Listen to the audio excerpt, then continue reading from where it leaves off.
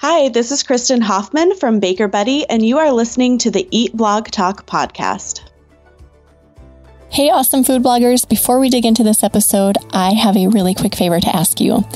Go to your favorite podcast player, go to Eat Blog Talk, scroll down to the bottom where you see the ratings and review section. Leave Eat Blog Talk a 5-star rating if you love this podcast and leave a great review. This will only benefit this podcast. It adds value. And I so very much appreciate your efforts with this. Thank you so much for doing this. Okay, now on to the episode. Hello, food bloggers. Welcome to Eat Blog Talk, sponsored by Rank IQ. I am your host, Megan Porta, and you are listening to episode number 269. Today, I get to have a conversation with Kristin from Baker Betty, and we are going to talk about how to build your on-camera confidence. Kristin Baker Betty Hoffman is a trained chef and baking educator known for her ability to break down baking fundamentals and baking science in an easily digestible way. She does this through tutorials on her YouTube channel, Instagram, TikTok, and through in-person workshops in the Chicago area. Most recently, Kristin released a baking fundamentals book, Baker Betty's Better Baking Book. Oh my gosh, say that 10 times. I love it though, which focuses on explaining the whys of baking and was named by Food Network as one of the top 10 baking books of 2021. Wow. Okay. I'm going to come back to that. Her goal is always to help others build their confidence in the kitchen and feel at ease when baking. Okay. I'm supposed to prompt you for a fun fact now, but I want to ask you about that. You were named as a Food Network top 10 baking book? Yes, I was. It was super exciting. So yeah, I just published my very first book, actually just about 3 weeks ago, and Food Network named it as one of the top 10 baking books of 2021. So that had to feel so amazing, and what a way to celebrate your accomplishment. Oh my gosh. I was very, very honored to be like on a list with somebody like Martha Stewart. I mean, really surreal to see. So it was really exciting. Well, that speaks to the job you did putting it together. So nice work and congratulations. That is a huge accomplishment. Now, I feel like that kind of was a fun fact in itself, but do you have another one to share with us? Yeah. I guess my probably most interesting fun fact about myself at this moment is that I have a pretty extensive vintage glassware collection. So I collect a lot of vintage Pyrex, Fire King, Hazel Atlas. I like to collect all of this like really colorful, vibrant vintage glassware. So if you look at any of my videos on TikTok or YouTube, you'll see I have a collection behind me in all of my videos with this very vibrant collection of mostly vintage mixing bowls. And I love to actually use them in my baking. So some of my bowls are up to like 70 years old. It's really fun to bake with them. That is such a cool fun fact. So I'm looking at your little thumbnail here on Skype as we chat. Is that what you're referring to? Oh my gosh, those are so pretty. I love the color, and I love it's like a teal or like an aqua turquoise and orange. Those are great. Oh, love that. Okay. You are here to chat about building an on-camera confidence. I think this is such a hard thing for so many people listening, myself included. It's scary, right? Like, it is. Especially at first. Yes. It's almost like we push it away because we just think, no way, I can't do that. I can't be natural. But we've got to start somewhere, right? So can you talk to us about how you got started with it? Was it scary for you at first? And if so, how did you overcome that? Yeah, absolutely. So I started my blog, Baker Betty, about 10 years ago. And truthfully, where the name Baker Betty came from was born from the fact that I was an extremely shy person. And I didn't know that I wanted my real, name and person to be out in the world. I didn't know that I wanted people to know who I truly was. So Baker Betty stemmed from something that I was kind of hiding behind. It has become kind of my online persona that I fully embrace and am very public with. But I started out in this world as being an extremely shy person, somebody who absolutely would not even think about putting myself in front of the camera. But, through the years, I started seeing how much video had to offer this business. I have always been somebody that really enjoys creating content from a educational perspective. I love to teach about baking and try to make it super approachable. And there is a great deal you can do with that through written content, but being visual with doing that and putting myself in front of the camera truly is one of the best ways to teach. And so eventually I kind of got to this point where I was like, okay, if I really want to grow this educational part of my business, I think I'm going to have to get in front of the camera. I think I'm going to have to figure out how to do this. And the idea of that was truthfully terrifying. I mean, make me want to throw up kind of terrifying. And if you go back and look at some of my original videos, they are quite painful to watch because I was very uncomfortable, I was very shy and very scared, truthfully. But I don't know if you have ever heard this quote. Probably about 5 years ago, I heard this quote from Ira Glass, where he talks about how people who do creative work typically start doing creative work because they have good taste. And when they first start doing it, their taste is good enough to recognize that their work is not good and that it's not living up to, their ambition. And so a lot of people just stop there and don't kind of push through that painful point in which your work is not good. But the key part of getting to the other side of that is to just keep doing it. And that's how you get from the painful, not good work to work that you're proud of. And when I heard that quote, it really kind of put things in perspective to me, in that I can't expect myself to be good at something that I've never done. And I think I sort of had this misconception that there were people who were naturally good on camera. And there are, it's not that there is not any innate talent in that, but I think that's a misconception, and that people who are good on camera are typically good on camera because they have practiced being on camera and they have a lot of experience with it. And so I just started I started with Instagram stories first, and then kind of moved over to YouTube, and most recently have done a lot with TikTok. But I kind of just gave myself permission that I could create bad content. I could create bad videos because that was the way in which I was going to get to the other side, to content that I was proud of. So that's really what kind of jump started me into creating video and putting myself in front of the camera. I think it's great for the rest of us to hear that it was terrifying for you. I mean, I'm sorry that it was, but like you said, we see people who have curated videos who seem so confident, and we just assume that it's always been like that. And that is so rarely the case. I feel like if that is the case for anyone, it's such an anomaly. Yes. Yeah. I agree. So I appreciate that you're sharing this, that you even shared that it was terrifying to the point of wanting to throw up. Like that's terrifying. Right. And the fact that you started with an alternate name because you were so shy about it. So what a transformation. Oh my gosh. So you have pushed through some massive fears. And do you find that through getting through those fears, you've found such great rewards on the other side? Oh, I mean, absolutely. I think that in starting this, what I will sort of refer to as an experiment, and that I'm going to create bad content, hoping I'll get to the other side in which I feel good and confident about it. I don't think I ever truly believed that it would ever feel comfortable. I think I believed that I would get better at it and that I would start being more proud of my work. But I think I thought I would always be in this place where it felt like a struggle and where it felt very nerve-wracking and uncomfortable. And the most surprising thing is that it absolutely has become something that feels very easy for me, very natural.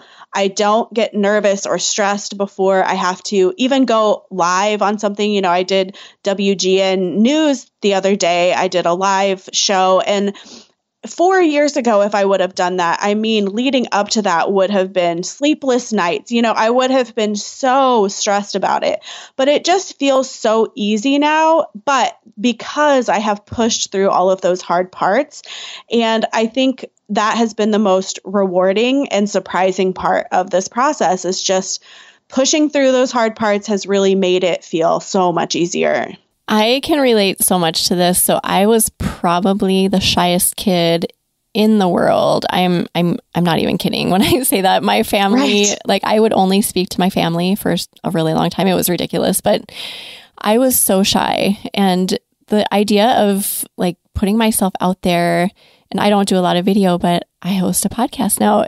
So when I started this podcast, the idea of putting myself out there and contacting people and saying, will you be on my show? And then not just that, but having them come and like, I'm in charge of this show and I have to conduct an interview. That was so scary for me. Like, I bet. Throw up stage, like what you were talking about, Kristin. But I did the same thing as you. I was like, you need to do this. It is scary. You just sit down and do it. And for the first year that I hosted this podcast, I don't know if any of you could tell, but I was terrified. I was freaking out. And because I pushed through, just like Kristin did, I am now to the point where it is not a big deal to me. I love having these conversations. I feel at ease. I'm never nervous. I do very little prep. Like, it is just so easy. So I think we both have that message to share with you today, that if you just face those fears, and we acknowledge it's scary, but if you acknowledge it and then do it anyway, you will be rewarded in the end. And I think being vulnerable too, I mean, when I first started putting myself on Instagram specifically in Insta stories, I was very open and vulnerable with my audience that this is uncomfortable and this is very scary for me. And your audience can relate to that. And that can really kind of sort of take away the pressure off of you that you're having to do this really great job. You're being honest that this is new and difficult, and people respond really well to that. People don't like for you to show up appearing perfect. Oh, and absolutely. Like highly curated. They're like, really? Is that really you? Mm-hmm. But if you can acknowledge that I'm just a real person, I'm scared, this is like a real fear of mine, people like that. They will actually love you more. Absolutely agree. Yeah. So how much of a time investment would you say you put in before you got to the point where you were like, oh, this is easy? And did it just happen overnight where you realized it? Or was it a progression over time? Yeah, I would say it was a pretty slow, gradual progression. I would say I have been consistently creating video content for about 4 years. It's not that I hadn't done any before that, but that's when I really committed to it and really started diving in deep with it. And I would say that it probably took maybe the first year before I felt like it wasn't so hard to watch myself and listen to myself. It wasn't so anxiety provoking to just, get on there and do it. But, probably at about the 2.5-year mark or so, it really did start feeling very easy, very natural to just get up and present. But, I always sort of see it as something that I will never be finished with. There's always something to learn. There's always something to get better at in the world of being on camera. Now that I have been on camera a lot, you definitely hear feedback and criticism, and some of it is valid. And so I try to hear that without taking it too personally, and try to put things into practice that could make my video content better.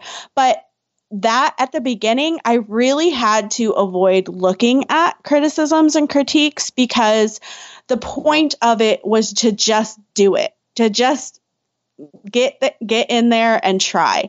And I think it was really important for me to actually avoid looking at criticism at first, because I didn't want that to get me too caught up in my head.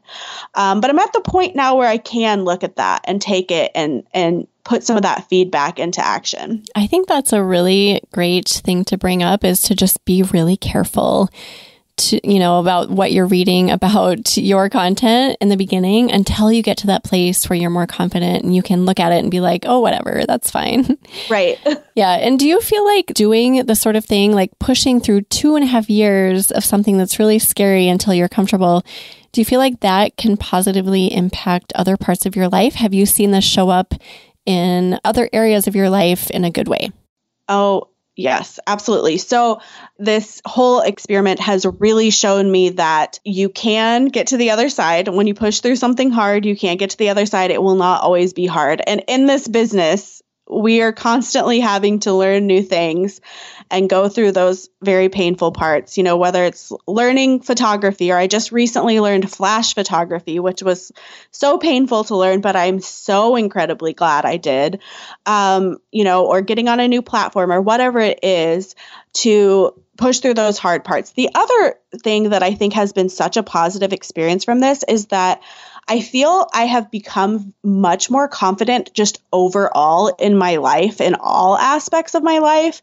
I think putting myself on camera and allowing myself to just be me and not trying to be something I'm not. You see people on Food Network and they're these huge, big personalities. And I think I kind of always thought, oh, I have to become this persona and be something that I'm not naturally in front of the camera. But allowing myself to just be me and to let my audience see me for who I am has really just made me embrace myself fully in all aspects of my life. I think I've just become a much more confident person in general. I was hoping you would say that. I was kind of assuming that is a byproduct of what you've been doing, this experiment that you're calling it.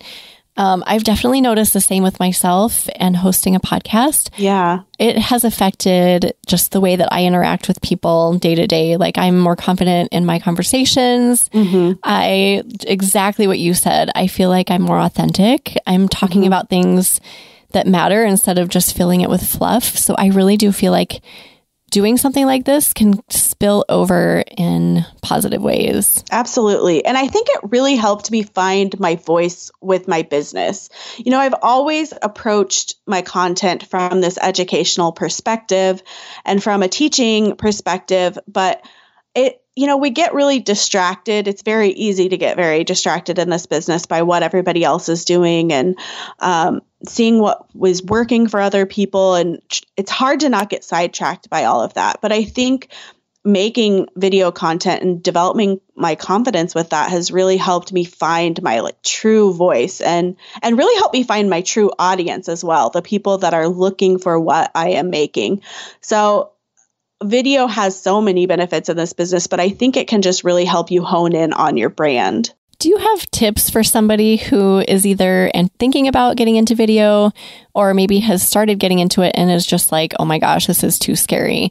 Do you have tips for just getting over that hump and, encouraging them to move forward with it? Yeah. So I think that obviously the kind of overarching theme is allow yourself to be bad at it. Give yourself permission to make content that is bad. And I would sort of say to myself, okay, I want to make this video and I'm just going to do it. It's okay if it's bad, but it's just as long as I do it. And I think also trying not to get yourself too overwhelmed with all of the pieces when you start. When I very first started creating video content, I started with hands and pans. Everybody probably has made one of those videos. So that seems much easier. You're just showing your hands. You're not showing your face. But adding a voiceover to a hands and pans video is going to make it much more personal and start showing your personality a little bit before you're going to put your face in front of the camera. So sometimes that can be maybe just a good little segue into getting some on-camera confidence, is just allowing your voice to be heard. Let's take a really quick break to talk about a service I'm really excited to share with you. As a food blogger, you've got so much on your plate. You are busy developing recipes, taking photos, writing posts, managing social media, and all of the other things. You work hard to help your readers live a more delicious life. Even though you enjoy working in your business, I think we all do it because we love it, your to-do list is probably a mile long. You know what I'm talking about. And maybe there are certain things you'd rather not deal with, such as writing. If writing is not your cup of tea, you do not have to go it alone. Heather Eberly is a content writer for food brands. She uses copywriting and marketing techniques to grow your business so you can focus on doing the things you love. If you want to gain Google traction, stand out from the crowd, and take your income to the next level, Heather can help you. Go to eatblogtalk.com/resources to get more information about Heather's services. And as a bonus for eBlog Talk listeners, all projects booked during January 2022 will receive a 20% discount. Again, go to eatblogtalk.com/resources and click on Heather's link. Mention that Megan sent you to receive your discount. And now let's get back to the episode. I also think that we need to be okay with not having every perfect piece of equipment to make the perfect video to start. You know, these things can slowly build and slowly get better with time. Phone cameras are pretty awesome these days. I have made many a video on my iPhone. I will even sometimes edit them right on my iPhone. And that is a great way to kind of take out a piece that might be overwhelming from the process, is to just keep the equipment very simple. Maybe you're just going to film on your iPhone and you're just allowing yourself to do it in a way that is super manageable. And as you get comfortable with that, then you can think about maybe adding some lights or a nicer camera and some editing software. But you don't need to have all of that together right at the beginning, because that's super overwhelming. It's a lot to learn and it's a lot to figure out. And I think that can really, stunt people from starting. And I think in any aspect of food blogging, really keeping it simple is such solid advice. Absolutely. Because we can overcomplicate everything in this business, whether it's photography and buying the perfect lens and like just starting with what you have. Literally, you mentioned, Kristin, that you started on Instagram stories. So if you're considering this, maybe just start there. Absolutely. Do an experiment for, do like a 2-week experiment where you get on Instagram stories every day. And then after that period, you'll probably have a little bit more confidence, and then you can move to the next level. Look around you. What do you have? You probably have a phone, and just starting there. Yeah. The other thing that I did at the very beginning, I'm just now remembering, I really struggled to do Instagram stories because of the front-facing camera and me not getting distracted by looking at myself and over-analyzing what I'm looking at. So I would tape a little piece of paper over the screen so that I couldn't see myself while I was talking, because it was so hard for me to watch myself. So that was a little trick that helped me in the very beginning. Wow. I love that. That's a great nugget. Do you by chance use Marco Polo? Yes, that was another thing that was super helpful. Was I started doing Marco Polo with my friends, and it's a very similar kind of platform where you're front-facing camera talking to the camera. And if listeners don't know what Marco Polo is it's a video communication app. You can start groups with different people. I have one with 2 of my best friends. You send a video message and then they can watch it and they can send one back and forth. And then you can kind of interact with it like you do on Instagram. I brought it up because it's a really good way to practice with the way that you're looking and talking to yourself basically on your phone, because at first it's kind of awkward. When I first started getting on Marco Polo, I was like, this is weird. I'm just talking to me. You're recording a video of yourself talking, but you're looking at you. Right. So that might be awkward if you're not used to it, but doing that really got me used to, just lighting and angles that looked weird and ways that I was talking weird, or weird things that I was doing, or mannerisms. So if you do that, you will likely be more accustomed to just looking at yourself. Yeah, it really does help. It's so funny because that is another thing that I was doing at the very beginning that really did help. And then I think once you're used to that, Marco Polo is something you do with people getting on Instagram, it does kind of start feeling like, oh, I'm just checking in with my friends now. I'm going to just post this to people I know. Right. It normalizes it a little bit. So it does. Yeah. So you mentioned before, you've said this a few times actually, and I love it, just giving yourself permission to create bad content. Do you ever take your really bad content and make light of it? Just pull out the pieces like, oh my gosh, look at this that I said, and just laughing at it. Do you ever do anything like that? And what are your thoughts on that? Yes. I do probably more between my assistant and I. We will sometimes go back and send each other clips from my old videos and just kind of laugh at how bad they are.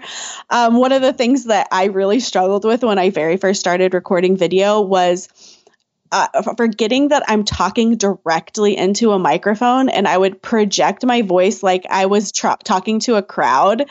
And my assistant's like, you're right in the microphone. You do not need to yell. So that's pretty funny to look back at. But yeah, and I have done a few times where I will show even to my audience to just be like, this is where I started. I think it's so easy for us to see each other in this business and be like, look at this great content they're making. And we have all been at the beginning. Every single one of us has started from the beginning.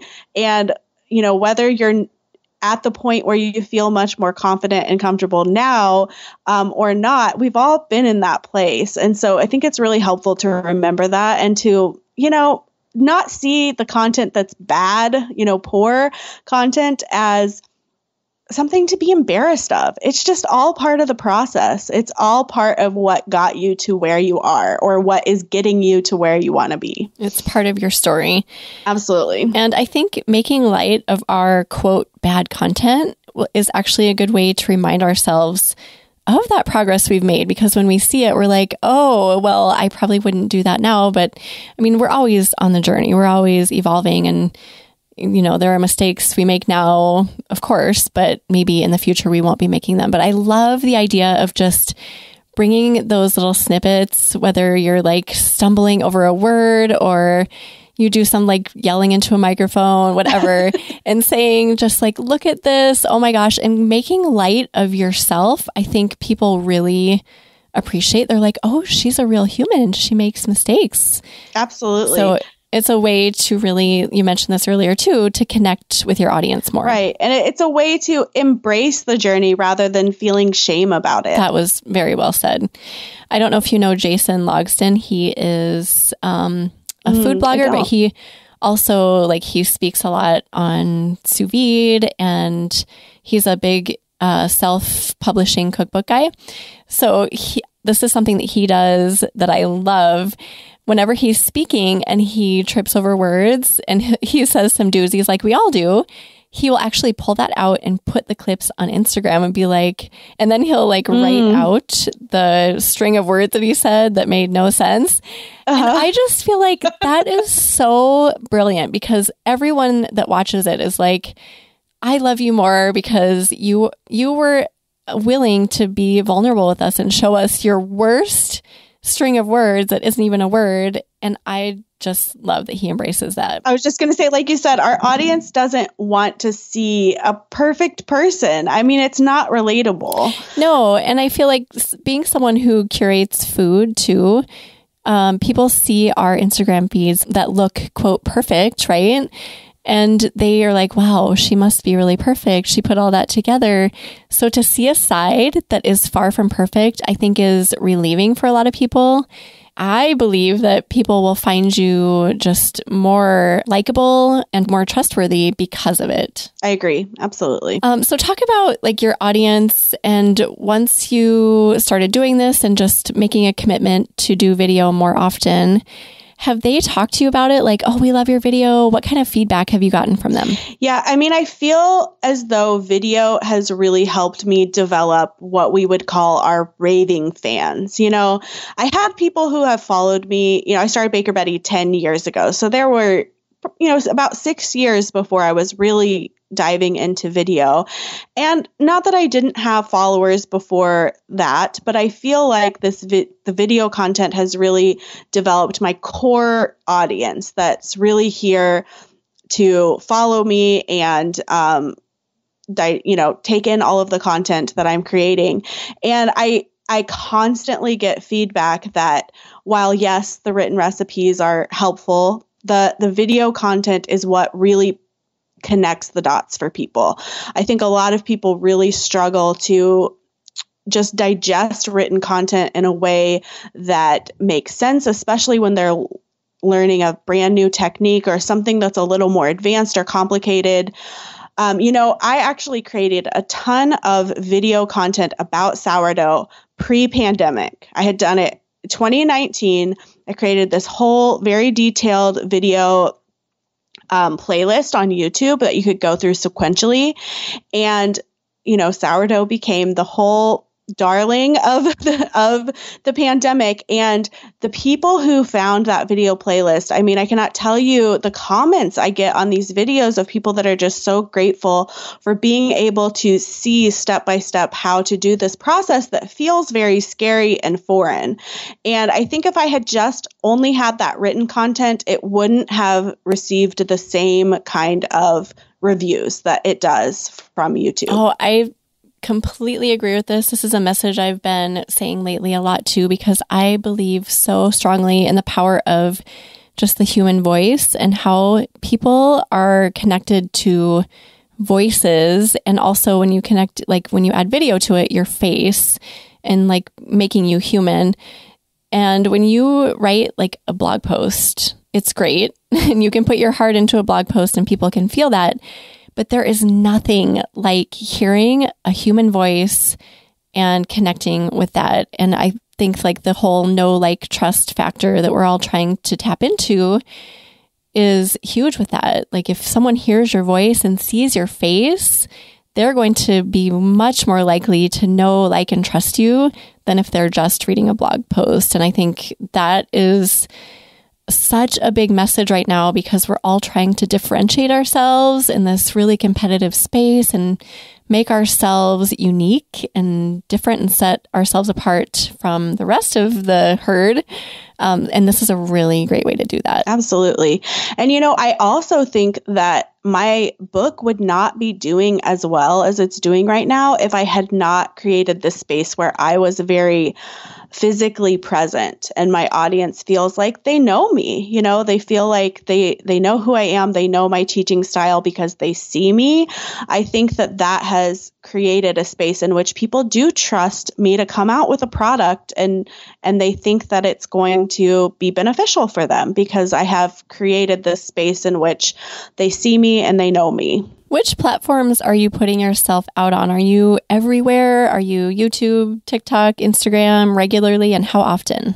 That's a great question. So this last year, TikTok has really won my heart. I was somebody who was a little hesitant to start it. There's always a new platform. It's very frustrating to learn a new platform. And I'm someone who believes that you don't have to do everything.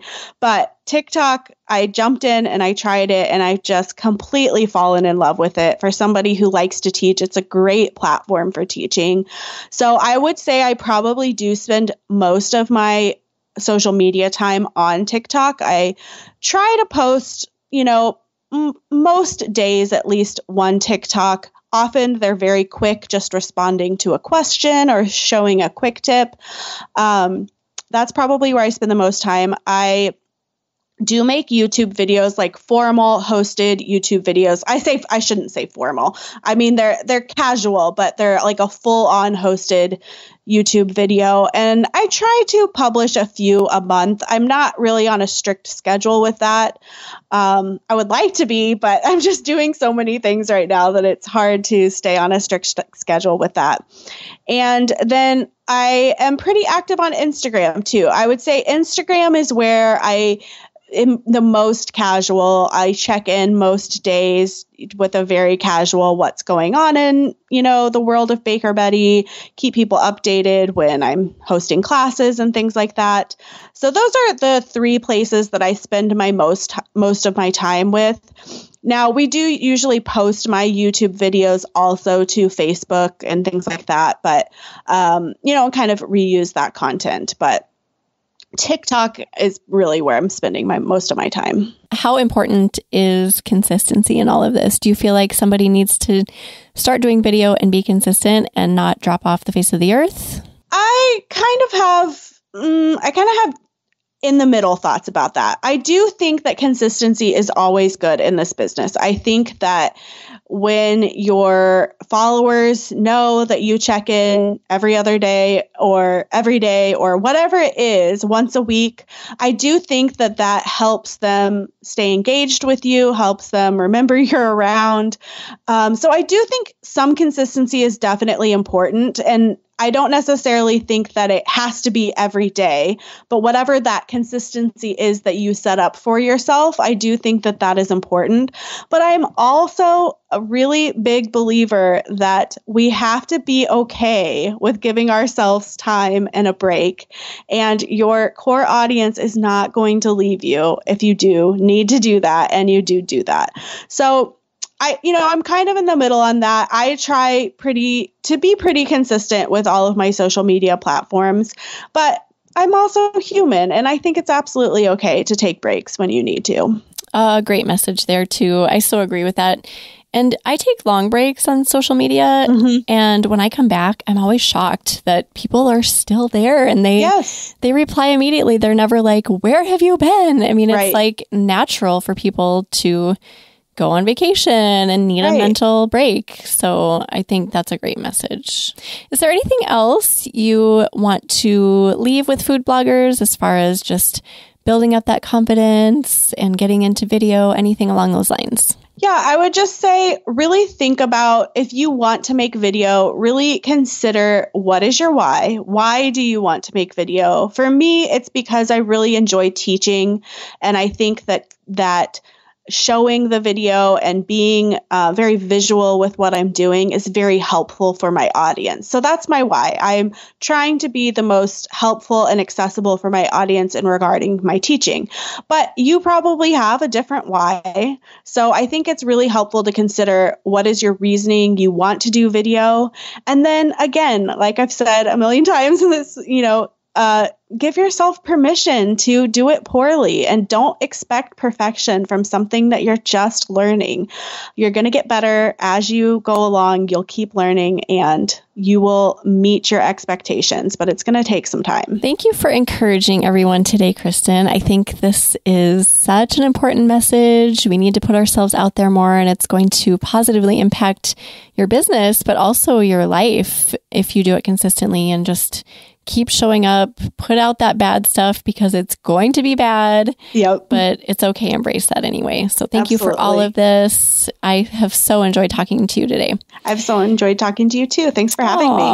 It's been so fun. So do you have a favorite quote or words of inspiration to leave us with today? Yeah. So it's a very long quote, so I'll have you look it up on your own, but look for the quote. It's Ira Glass on creative process. He just talks about how he wishes somebody told him when he was a beginner that, you're going to get into this work because you have good taste, but your work in the beginning is going to be bad. And it's just going to take you creating a huge volume of work to get to the other side of that.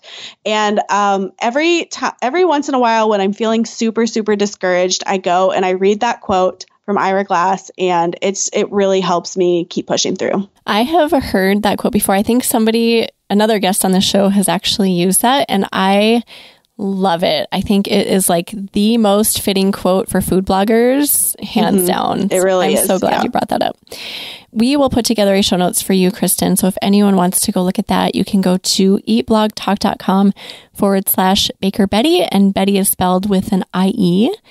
Tell everyone where they can find you online, Kristin. Yeah. So I am at Baker Betty everywhere. And like Megan said, it's Betty with an IE, not a Y. So you can find me at Baker Betty on TikTok, on Instagram, on YouTube, Facebook. My website is bakerbetty.com. And my book is Baker Betty's Better Baking Book, which you can buy wherever books are sold. Love it. So thanks again for being here, Kristin. And thanks you for having me. Yes. Thank you for listening today, food bloggers. I will see you next time. We're glad you could join us on this episode of Eat Blog Talk. For more resources based on today's discussion, as well as show notes and an opportunity to be on a future episode of the show, be sure to head to eatblogtalk.com. If you feel that hunger for information, we'll be here to feed you on Eat Blog Talk.